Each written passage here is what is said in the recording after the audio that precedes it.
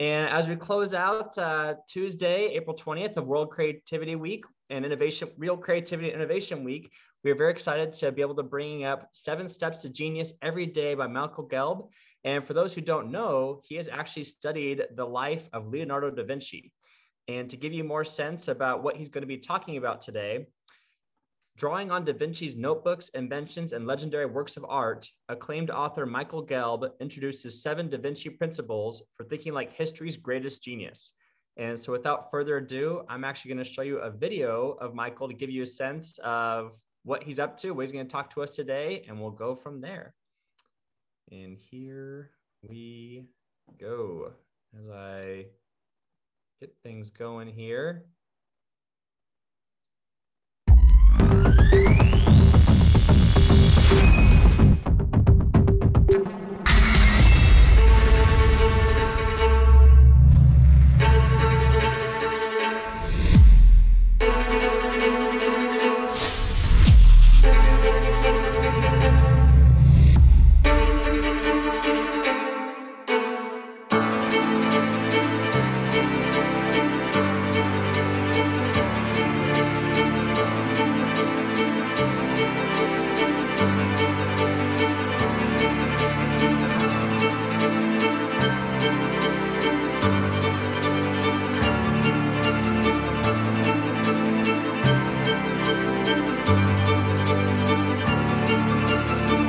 Leonardo da Vinci is one of humanity's greatest champions for independent original thinking. Would you like to experience a renaissance, a rebirth of your own energy and imagination?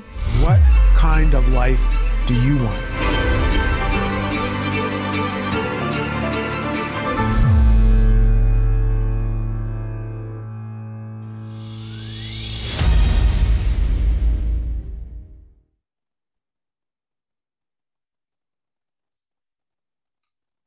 All right, I don't know about you, but I'm definitely pumped up to hear Michael's presentation. So without further ado, the real Michael is here to talk about the 7 Steps to Genius. Michael Gelb, go ahead and take it away. Thank you so much. Grazie mille. Great to be with all of you. So yes, Leonardo da Vinci was my childhood hero, along with Superman. My grandmother, Rosa, was an Italian painter, and she told me about Leonardo. And there was something about her description just captured my imagination. And of course, as I got older, I realized Superman was only a comic book character, but Leonardo da Vinci was real. And the more I learned about him, the more amazing he seemed to be. So ultimately, I did go to the place where he was born. I literally walked his footsteps. I went to the place where he died. I traveled to the great museums of the world where I could contemplate his great works of art. I interviewed the great Da Vinci scholars, and I actually read Leonardo's notebooks over and over again. There are about 7,000 pages that exist. It's estimated to be only half of what he originally noted, but some of them have been lost in the hundreds of years since he wrote them down. From that intense exploration, I really started to dream. I started to dream about Leonardo, but my dreams and my exploration were organized around one essential question. And the question is, what is he trying to teach us? What is his message for us today? For those of us who are interested in accessing and expressing our creativity. For those of us who want to live more beautiful, fulfilling lives, to access our own potential. And the wonderful, wonderful discovery I made was that Leonardo gives specific practical advice He's giving it to his students at the time. So what I did was abstract that advice from his notebooks, and then I effectively translated it into contemporary terms so that we can actually apply it. And this took the form of the 7 principles for thinking like Leonardo da Vinci, how to think like Leonardo da Vinci, 7 steps to genius every day. That's the title of the book that I released in 1998. And you know, one of the really cool things that's happened since then is the emergence of the new paradigm of neuroplasticity. It used to be believed that your intelligence, your creative potential was pretty much fixed at age 7, and that it wouldn't get any better after that. And we also used to believe, and this was the accepted understanding of neuroscience, that once you reached age 30, you began a slow, steady process of decline. Well, I can afford to laugh because those old ideas have been overturned since the book came out. So in other words, neuroscience has only added to the support of the power of the 7 Da Vinci principles. Neuroplasticity, the idea that your brain is designed, neuro means brain cell, you've got 100 billion of them. Plasticity means changeable, adaptable, flexible. So in other words, your brain is designed to improve with use. And the only question is, what's the best way to use it? And it turns out it's thinking like Leonardo da Vinci. He gives us the actual advice in his notebooks. The other new word that neuroscientists came up with, and neuroscientists are not the kind of people who just casually throw out a new word. There has to be strong evidence. And the other word is neuroneogenesis. In other words, we can actually create new brain cells.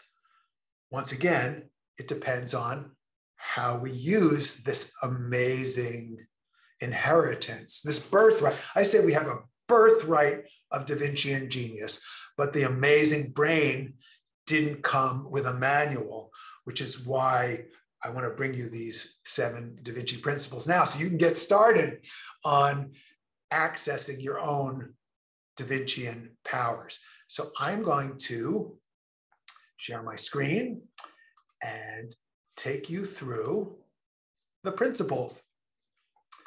So let's dive right in. See if I can get this to move along. Here we go. There we go. So there you see an image of Leonardo's notebooks. Bill Gates paid $30.8 million for 72 pages of Leonardo's notebooks in 1994. That's one genius's tribute to the greatest genius who ever lived. And the first principle for thinking like Leonardo is truly our birthright of genius. In Italian, it is curiosità. Curiosità. Say it in your best Italian accent. Curiosità. You see Da Vinci's curiosity expressed in these notebooks, where he writes down questions like, what is the cause of wind? Why is the sky blue? How does a bird fly? These are the kind of questions that most children ask naturally. But Leonardo applies this genius focus to actually providing amazing answers that were so far ahead of their time. In his anatomical notebooks, he recorded minutia of the way blood flows around and through the heart. The first of all, still used in medical schools today. There was a recent big flourish of things on social media about the Leonardo discovery. This is from 550 years ago, that they just realized was the most accurate description of the functioning of the human heart. We're still learning from him. Science is still learning from history's greatest genius centuries later. So curiosità, this is your birthright. So let's get right into how do you actually think like Leonardo? What does he tell you to do? And what he tells you to do is to do exactly what he does, and that's to keep a notebook. So if I ask you, where are you physically located when you get your best ideas? Where are you actually physically located? The number one answer around the world is in the shower or the bath. People also say they get their best ideas resting in bed, driving their car, walking in nature, meditating, yoga class, Tai Chi class. Almost no one gets their best idea at school or at work. What's happening in the shower or in nature that doesn't happen at school or at work? What happens is, first of all, you usually by yourself, so you're not afraid of embarrassment if you come up with a really wacky idea. And these are all activities where people relax and our brain waves slow down from the active beta state when we're engaging with other people at school or at work into the slower alpha or theta state more associated with an aha. So what Leonardo tells us specifically is have a little notebook, carry it with you wherever you go. And when you get an idea, you wake up at 4 o'clock in the morning with a crazy idea, write that crazy idea down in your notebook. Now, when I went to school, my teacher always told me, stop doodling. But Leonardo says, doodle in your notebook. And by the way, another one of the greatest geniuses of all time, maybe the greatest genius of practical business innovation, Thomas Edison, 1,093 United States patents. Edison gave the exact same advice to the people who worked in his laboratory. So it's a simple, practical way to start nurturing your curiosità. Keep a little notebook. And when you start recording your ideas, see, here's what happens. Average person wakes up at 4 o'clock in the morning, they have a creative idea, but they think, oh, I'm no genius, so they go back to sleep. But Leonardo Da Vinci, Marie Curie, Thomas Edison, great geniuses throughout history, they write it down. So first practical thing you can do is carry a little notebook and doodle in it creatively, bring it with you wherever you go. So this is Leonardo's drawing of the embryo in the womb. You can see just how curious he was. He really wanted to know the secret of life, the beginning of life, and he gives us the first accurate drawing of the embryo in the womb. And I love this because it represents this idea of our unlimited potential. And here's my favorite Da Vinci invention. Leonardo da Vinci invented the parachute before anybody could fly. That is thinking ahead. These are 3 views of a flower. Each one is exquisite. And they represent the second principle for thinking like Leonardo. Dimostrazione. Say it in your best Italian accent and make an expressive gesture. Dimostrazione. What does it mean? Demonstration. Demonstrate things in your own experience. Become, as Leonardo urges his students, an inventore, an original thinker. You see, at the time of Leonardo, the challenge to original thinking, besides the strictures of the church authorities of the time, was just the lack of access to information. Books were rare. If you found one, it would be in Latin, which you would not have learned unless you came from a noble or very wealthy family. Leonardo da Vinci taught himself Latin when he was 40 years old, so he could read the classics as they became available. What's the impediment to independent thinking today. Too much information. How do you cut through the tsunami of spam and become an inventore?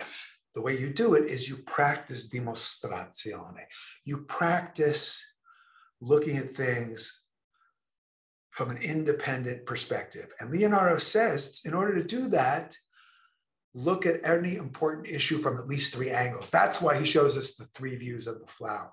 When he did a dissection, he did the dissection from 3 angles of entry into the body. When he sketches a face for a painting, he does it from 3 different perspectives.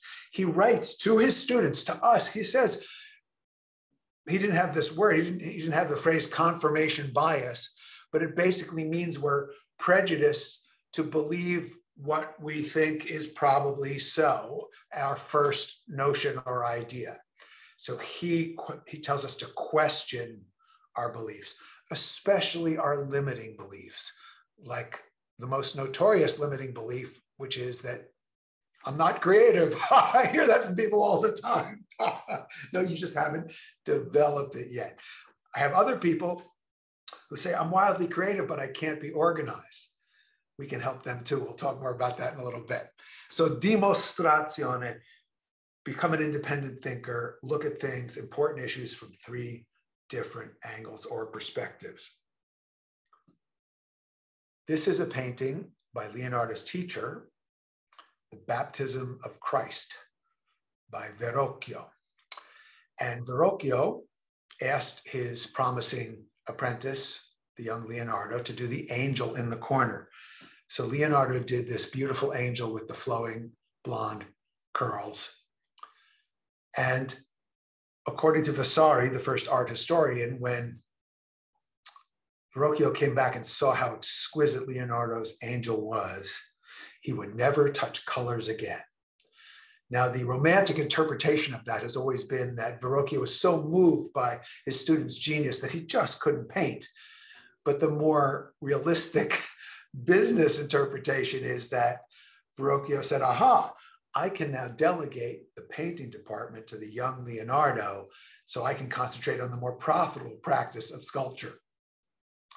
But if you look at these 2 angels, they give you the secret of the 3rd principle, which is sensazione. Say it again, best Italian accent, big gesture, sensazione.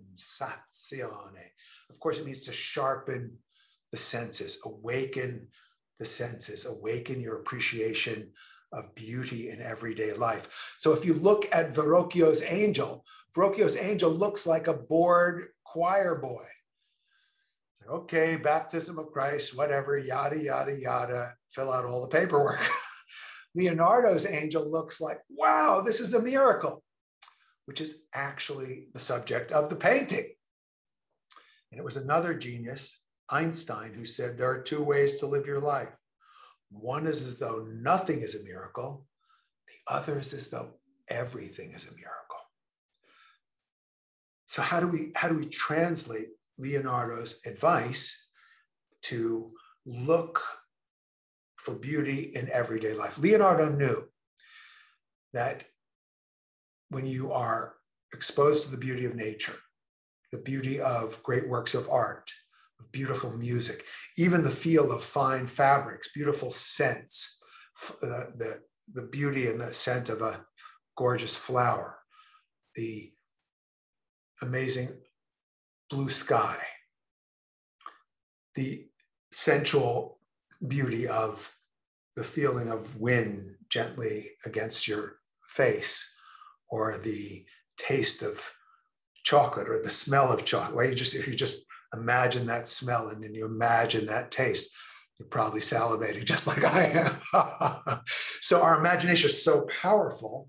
And Leonardo said, the more we surround ourselves with actual beauty, the more we feed the soul, we inspire the imagination. So a simple question. Every day, use your curiosità to empower your sensazione and ask this magic question. How can I make my life more beautiful today? How can I make life more beautiful for others today? And when you jot in your notebook your thoughts about that question and then bring them into reality. Sometimes it's as simple as just smile. Find something lovely and nice to say to somebody. It's amazing the power we all have to help somebody else have a more beautiful day. And the more we do that, the more beautiful our day is, and the more creative we become. So, we're going backwards. There we go. The fourth principle for thinking like Leonardo. We're going to make this gesture. This is Leonardo's St. John. It's in the Louvre in France, in Paris. So take your left hand, put it on your heart. Take your right hand, point up to heaven across your body. Then tilt your head and make that mysterious smile. And the fourth principle is sfumato. Say it aloud. Sfumato, sfumato, molto bene. Sfumato is the term that art critics coined to refer to the hazy, mysterious quality in Leonardo's paintings, a quality that he was able to create by using hundreds of gossamer thin layers of paint so that the light seems to suffuse magically from behind the canvas. And what it represents is perhaps the most distinguishing characteristic of highly creative people, which is our ability to embrace the unknown, to smile in the face of uncertainty. See, St. John says, awaken your emotional intelligence, open your heart, have a higher purpose, and keep your sense of humor.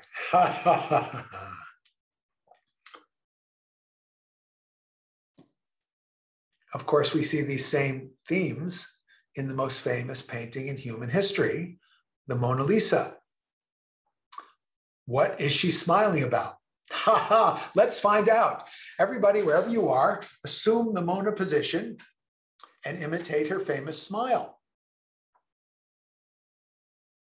How does it make you feel when you smile like Mona Lisa? Well, I did this exercise with a group of gifted children in Rappahannock County, Virginia, 80 gifted children ages 8 to 11. And I love the gifted children because they were so earnest and serious. They really got into imitating Mona. And one of them said, she's got a secret. And one of the children said, yeah, she knows that everything has an opposite. And then the kids started shouting out opposites like day and night, good and bad, light and dark, boys and girls, life and death.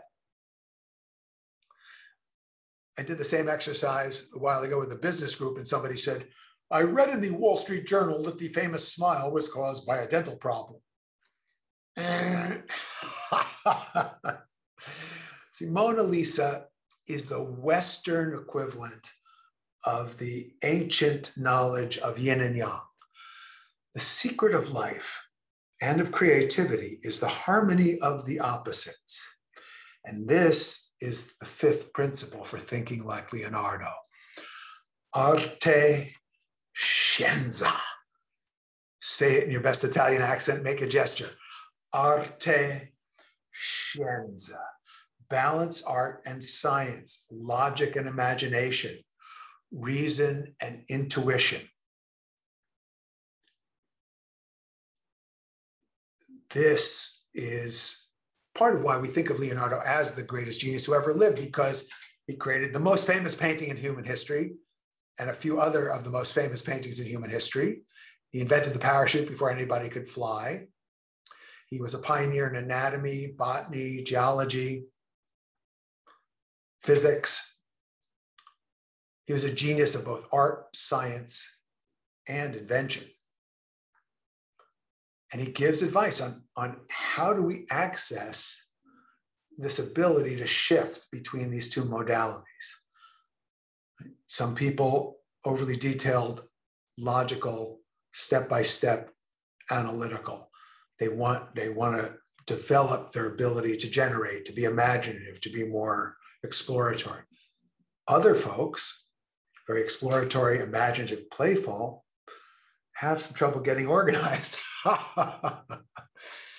My mission is to help everyone think like Leonardo and balance art and science, balance logic and imagination. And I'm going to share with you a simple, elegant, powerful method that can help you do that every single day. But first, the sixth principle, corporalita. Corporalita, balance the body and the mind. So everyone knows this famous Leonardo da Vinci drawing. It's called the Vitruvian Man, named after Vitruvius, the Roman architect who thought that the human body expressed the perfect proportions for building harmonious buildings. It's also known as the canon of proportion, and it's used more than 500 years after it was drawn by Leonardo as a global symbol of health, wholeness, wellness. I saw it just the other day as the logo of a yoga studio, and somebody sent me some kind of vitamin and it had this on the cover. It's on the €1 coin. So this is part of how we know when art is truly universal, because it's timeless and it's global. It's all over the world. This symbol is instantly recognizable. And what it represents is our sixth principle, corporalita. Corporalita, balance the body and the mind. Because genius takes energy. And Leonardo gives advice on how we can all eat in a way that's healthy and nutritious and enjoyable. He says, get moderate exercise. He was renowned as the strongest man in Florence. He was so graceful and poised in his movement that people would come out and just watch him walk down the street, because he just had such a natural ease and elegance in his movement. And he tells us, he lets us know that we should preserve our own health. Those are his actual, he says, learn to preserve your own health. Today we call that holistic health. He says, avoid grievous moods and keep your mind cheerful. Well, today we call that psychoneuroimmunology. In other words, we know that your attitude affects your immune system moment to moment.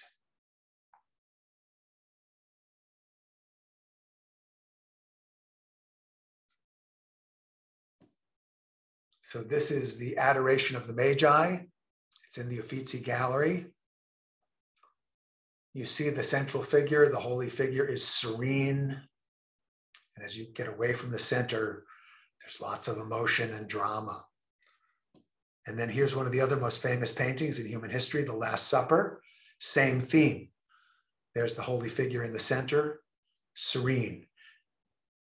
The disciples are reacting to a major announcement that has just been made with intensity of emotion, because this is the Renaissance, where now these figures are portrayed not in two-dimensional, flat, with a halo, but rather as humans who are at this dinner, the Last Supper, and they just heard Christ say, one of you shall betray me. And they're saying, oh my God, who could it have been?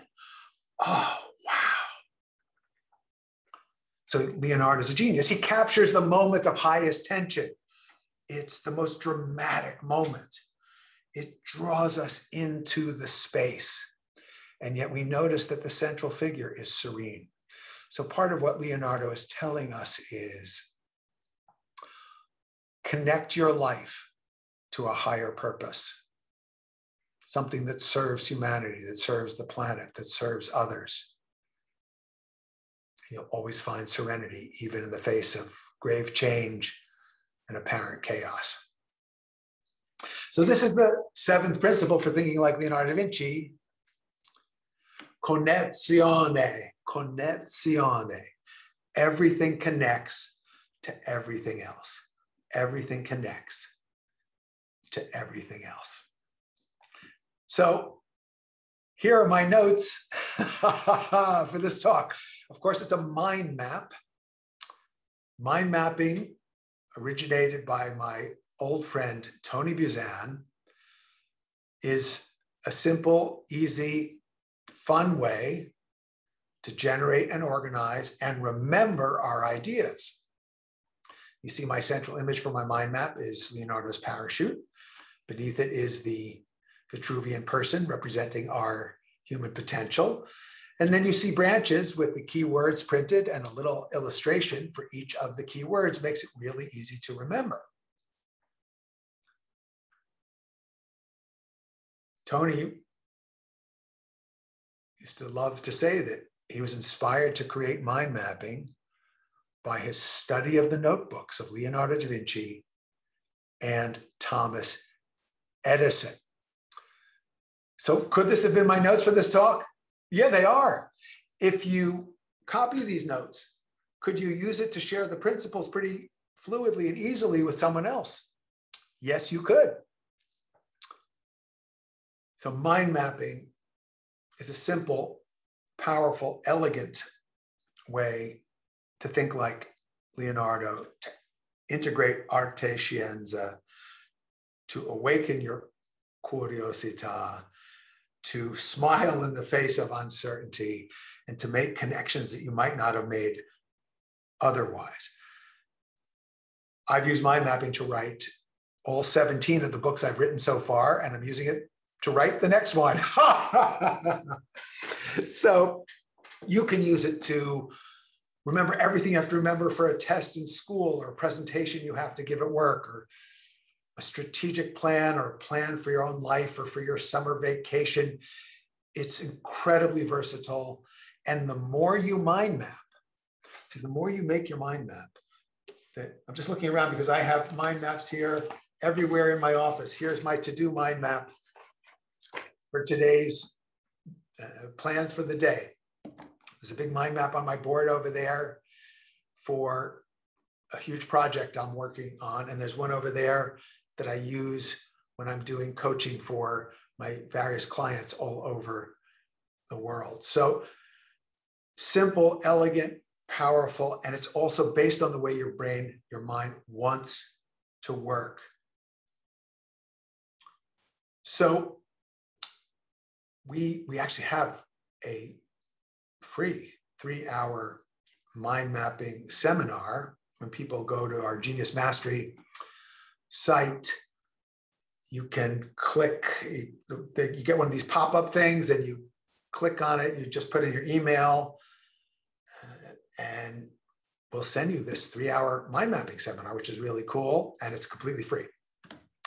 So I would just love you to learn this. That's why I put it up there free, whether you engage with our whole video seminar. I want you to have the free mind mapping seminar because it's just so cool, and it utterly changed my life and the lives of tens of thousands of people, actually hundreds, probably millions of people around the world.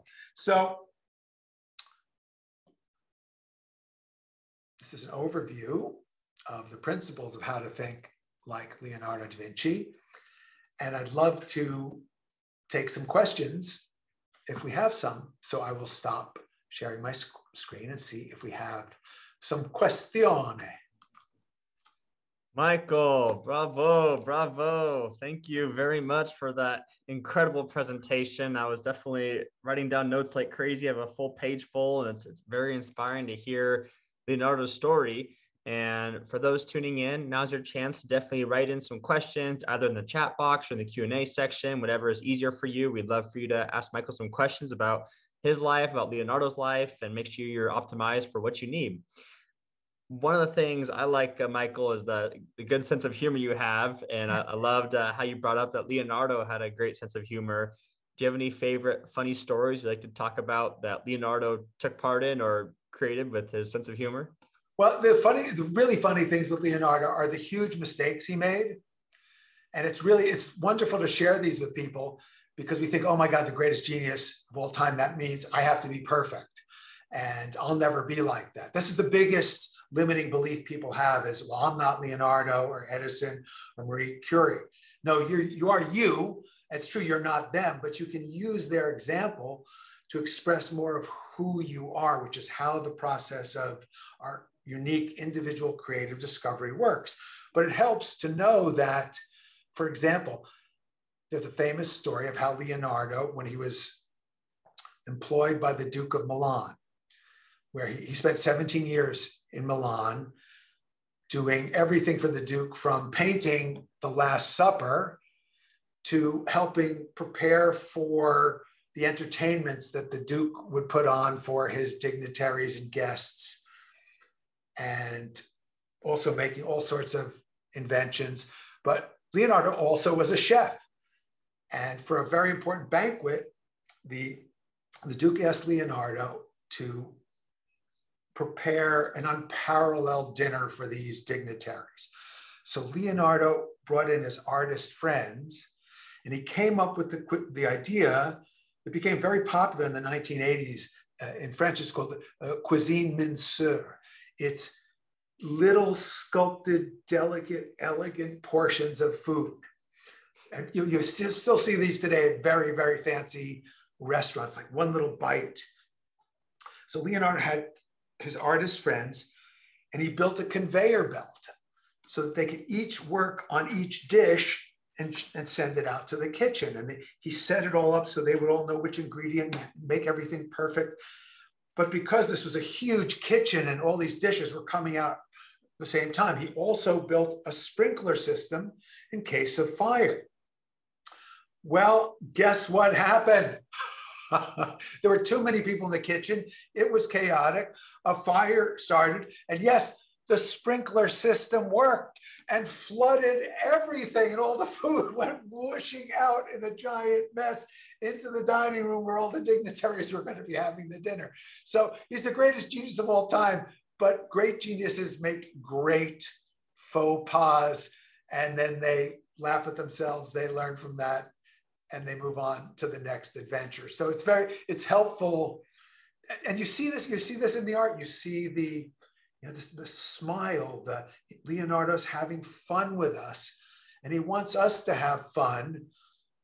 And the more serious, whatever you're doing, the more serious it is, the more important it is to be able to smile like Mona Lisa. I love that. I love that, the fact that he put a buffer in place because he kind of knew what might happen. So that's awesome. And I also read somewhere, maybe you can verify if this is true or not, that I heard that he was on his deathbed and he was telling people like his biggest regret in life was not scratching the surface of his potential. Do you know anything about that? Well, yeah. Well, the deathbed story is somewhat likely to be apocryphal. The story is that he was attended to by Francois I, the King of France, who was his patron. So what we do know is that Leonardo spent the last 3 years of his life in France, in the Loire Valley. I went to that palace. I went to Leonardo's, it's called the Clos de Luce, right next to Francois I's big palace. But Leonardo's mini palace was pretty spectacular. And you can be in his bedroom at where I was, looking out his window at the view of his patron's palace and the little church down the way. So when I say I looked at the world from Leonardo's point of view, I'm not kidding. Yeah. But what we do know is that Leonardo does write in his notebook from time to time. There are these notes where he says, did I really ever accomplish anything? Because what he realized, he wanted to know all knowledge. He wanted to know the mind of God. He wanted to know the secret of birth and death. And that's a pretty high aspiration. Yeah. So he realized as he got older that as much as he had done, there was so much more to do. But that's where the 7 principles come in, because see, how to think like Leonardo, what all this work is about. It's to carry on so that we all can apply this same kind of thinking and all help to make sense of this crazy world and all help to add more elements of truth and beauty and goodness into our understanding of this phenomenal universe. I love that. I love that. So we're not sure if the quote is necessarily true, but it's a good to know that, you know, he did compare himself to literally needing to know everything to feel accomplished. That makes sense too. Yes. So don't feel so bad. Yeah, makes sense.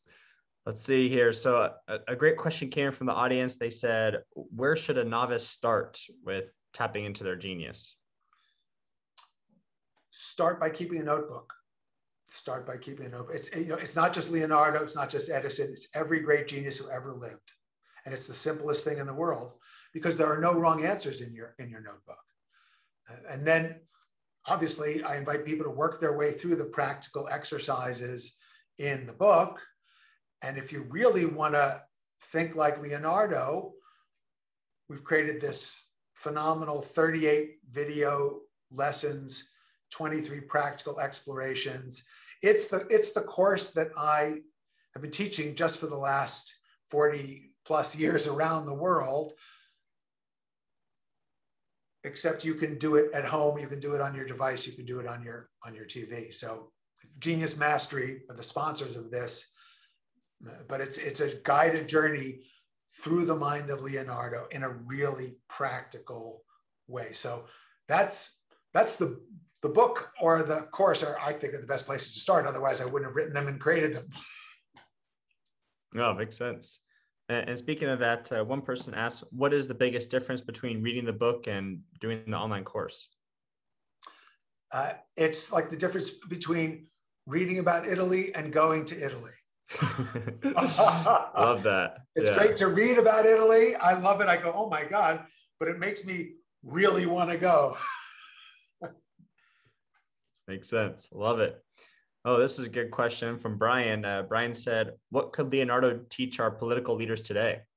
Well, thanks, Brian, because funny thing is, in 1982, I actually moved to Washington, D.C. I'd been living in England for 7 years.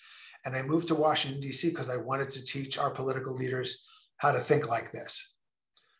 They weren't interested. Oh, man. But no, I'll tell you the good news. I'll tell you the good news is that educators have been interested and are interested. But surprisingly to me, business people were really interested. And the good news is that business in the US is 80% of our economy. And the US still remains the biggest economy in the world. That means government and nonprofits are only 20%. So I'm deeply involved in helping business leaders think like Leonardo da Vinci, because it's the business leaders who then will influence our political leaders to be more creative. I like that. I like that. Yeah, it's definitely, I mean, luckily, yeah, luckily we're not, like, we're in a capitalist society. So that one definitely can influence the other. So I agree with about that. And moving on to a different topic here. One person says, as a parent, what advice can you give me to help my elementary age child who is not quite ready to keep a notebook? Yes. So I get this question a lot. And it's one I'm really, really passionate about. Because people over the years, the book's been out for 23 years, people keep saying, when are you going to write How to Think Like Leonardo da Vinci for parents and kids? And I've been tempted, but the real answer is, parent, apply this yourself, and then you have nothing, then the job is done. You apply the exercise, you model it, be it, because children learn by imitation. They don't follow necessarily. Every parent knows they don't necessarily follow what you say. They look at what you do. They look at who you are. If they see that you're curious, if you're asking them lots of questions, follow it, not just what did you do at school today, or what did you do on Zoom school today, but well, tell me more about what you learned and how did you feel about that? And what surprised you the most today? And what would you really like to be learning? So, because you know how kids do that to grown-ups when they're really young, they don't stop asking. So if you, the parent, are just as curious, then you're waking up and inviting their dimostrazione. You say, well, let's look at this from another point of view. What might another perspective be? And then you're teaching them to think like Leonardo and to apply dimostrazione without ever using the term. If you create a beautiful environment in your home, if you are, this is really important for, this is probably the most important one for parents, is you've got to teach your children how to be curators of their own souls. Because the power of social media, what lurks in their phone, on their device, on their screen, is the worst of everything that humanity has ever generated and the best. All available for free. But all of the worst is highly addictive, and all of the best requires some intentional focus. So you must be a fierce guardian of that gateway. And the only way you have any credibility in doing that is if you're doing it yourself. So again, it all comes back to the parent modeling this, and then I'm not worried about your children. Can you speak more to, speaking of like family and taking care of family, can you go over more of Leonardo's financial journey? Like, was he born into wealth? Did he become super wealthy? Like, when he had all these things going on, what was that like for him? Yeah. Yeah. So his father, Piero, was a notary / accountant. And so was his great-grandfather. But Leonardo's father, Piero, was not married to his mother, Caterina. And children born out of wedlock couldn't qualify for membership in the Guild of Notary Accountants. But for this quirk of fate, Leonardo probably would have been the greatest accountant of all time. Yeah. And it's funny that he was born on April 15th, which is tax day in the United States. That is funny, actually. So his father, Ser Piero, was, today we'd call him probably middle class. And Leonardo couldn't go to the academic path because of his status. So Piero sent him to vocational school as an apprentice to Verrocchio. So he wasn't wealthy by any means, but his father, as his father saw that he had exceptional potential, he did attempt to encourage and create opportunities for his son, who originally, after graduating from Verrocchio's studio, Leonardo started his own studio and then was sponsored by the Medici. When he was about 30, he wrote the most famous employment application letter of all time to the Duke of Milan. It's right at the beginning of How to Think Like Leonardo Da Vinci, the book. And it's also, we also go over it in the course because it's so compelling and amazing. Here's the greatest genius of all time, and he needs a job. So he writes this amazing employment application letter. He gets the job. He works for the Duke of Milan for 17 years. Then the French invade. The Duke becomes a refugee. Leonardo becomes a refugee. He wanders around for a while till he finds his next patron, which for a while was the Vatican, the Pope. For a while, it was Cesare Borgia of the famous Borgia family in the central Italian states. Then he had a second period in Florence, and he went back to Milan for a while, and then eventually was under the patronage of Francois I. So it's kind of like my business. I mean, I have to work for a living, but fortunately, various organizations around the world sponsor what I do so I can apply it to help their enterprises. But yeah, he always needed a patron or a sponsor. He had to work for a living, and so do I. Yes. Yeah. Got to pay the bills. It makes sense. Yes. I love that. And wait, another question I was asked is, what is the higher purpose that you tap into in your work when you get up out of bed each day and teach these teachings? Well, for me, my higher purpose is clear. It's to make a more beautiful world, a world that is more creative, more conscious, and more compassionate. And part of how I do that is I help other people discover their higher purpose. Leonardo said this. He said, it's actually, we teach this, it's in the book and it's in the course. We take you through a graduated series of exercises where you'll make a mind map about the purpose of your life, your values, your mission, and all your goals, and look at it all together. This is what I've been doing for years with companies, because every company has a vision, mission, values, and then they have to have goals and strategies. But what I really want to do is help humans do this for themselves. It's so powerful. It's so transformational. Leonardo said, fix your course to a star and you can navigate through any storm. And that star is your purpose. Love that. Love that.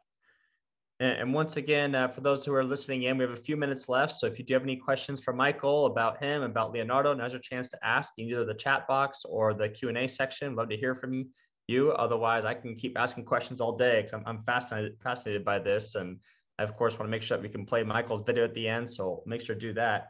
And while people are putting their questions together, because you're so passionate about helping people, what is one of your favorite stories about, in the first session last week, you talked about how you love teaching people juggling. Do you have any other favorite stories of taking a person or a company from A to B using Leonardo's principles? Wow. Wait, how many more hours do we have? That's the right question. Yeah. So what's really funny is that I just got a letter. We just scanned it and sent it to someone because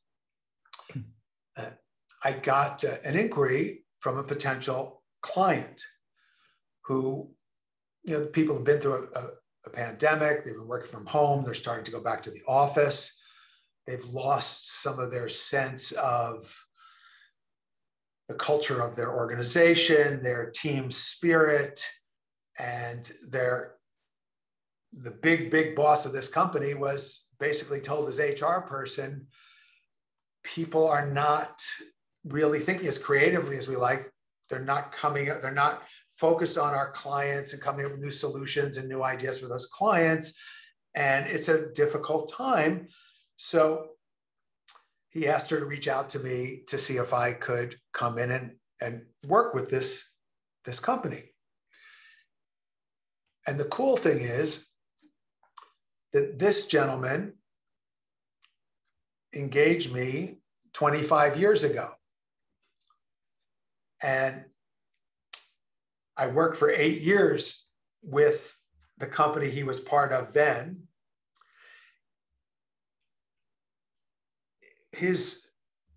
One of his senior executives, I helped develop to take over as CEO of that company. One of the vice presidents of that company went on to become an executive vice president of another company. She engaged me for about 6 years to help her at that company.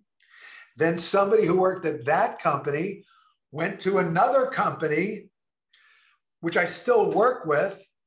And now the original guy from 25 years ago wants me to help his people. So my work with people is legacy.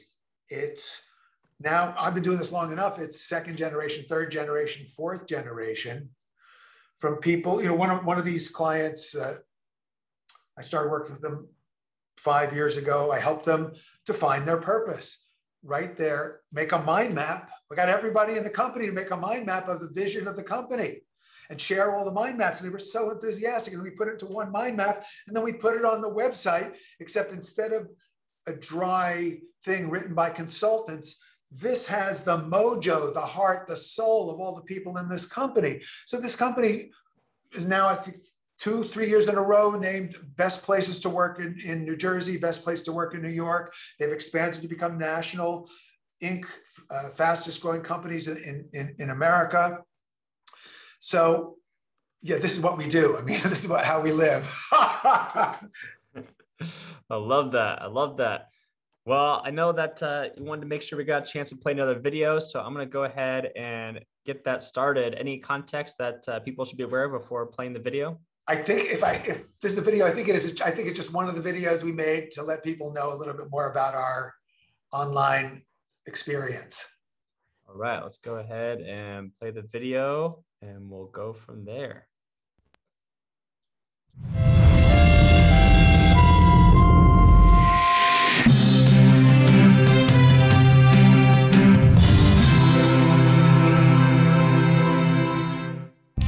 Buongiorno. I'm Michael Gelb, and I'm delighted to be your host for this course based on my book, How to Think Like Leonardo da Vinci, 7 Steps to Genius Every Day. The course takes you through the mind of history's greatest genius and shows you how to apply his methods to enrich the quality of your life. You'll improve your memory, accelerate your learning ability, develop your critical and creative thinking, strengthen your life energy, and cultivate a sense of perspective and peace in the midst of uncertainty and chaos. There's no better time to invoke the genius of Leonardo da Vinci for your life and for our society. This is your invitation to be part of the new Renaissance. It's time to wake up and think creatively. Leonardo left specific instructions on how his students can awaken their creative powers. The young Leonardo wrote, "I wish to work miracles." I spent years decoding his miraculous teachings, and I am so happy to be able to share it with you. The more I learned about him, the more amazing he became to me. More than just the artist who created the Mona Lisa and the Last Supper, 2 of the greatest and most acclaimed works of art in human history, he was also a brilliant scientist and a prolific inventor. If you want to live a more creative life and fulfill your human potential, there's no better role model than Leonardo. But is it really possible to think like Leonardo da Vinci? Yes! Your brain is better than you think, and it's designed to improve with use. That's right. Unlike other body parts like knees and hips that do wear out, your brain actually gets better if you learn to use it properly. With appropriate training and practice, you can raise your IQ, improve your memory, and sharpen your intelligence. But your brain didn't come with a user's manual.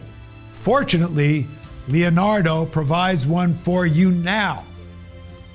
Avanti.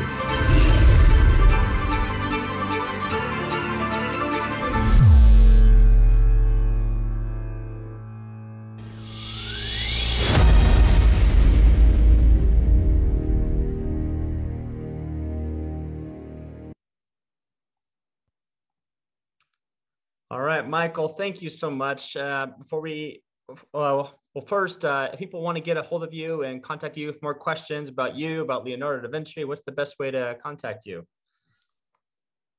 People can write to me at michael@michaelgelb.com. They can go to my website, michaelgelb.com. And if they want to learn more about our amazing video program, geniusmastery.com, geniusmastery.com. All right, I'll make sure to put those links in the chats. And any final departing words or insights for the audience today? Smile like Mona Lisa. Ask every day, how can I make life more beautiful for myself?